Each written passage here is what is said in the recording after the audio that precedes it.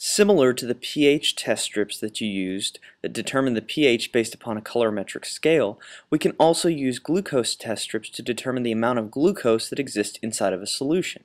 In the enzyme lab, you were looking at the enzyme lactase and its ability to speed up the hydrolysis reaction that results in lactose being hydrolyzed into glucose and galactose. The glucose test strips start as an aqua color. Using this colorimetric scale, we can determine the amount of glucose in milligrams per deciliter in each solution. The solution on the left here contains water, while the solution on the right has glucose. To start, I dip a glucose test strip into the water for 1 second, and then allow it to develop for 30 seconds. Because there's no glucose in the solution, you'll notice that there was no colorimetric change to the color tip at the end of the stick. I will now repeat the same procedure for the solution that contains glucose.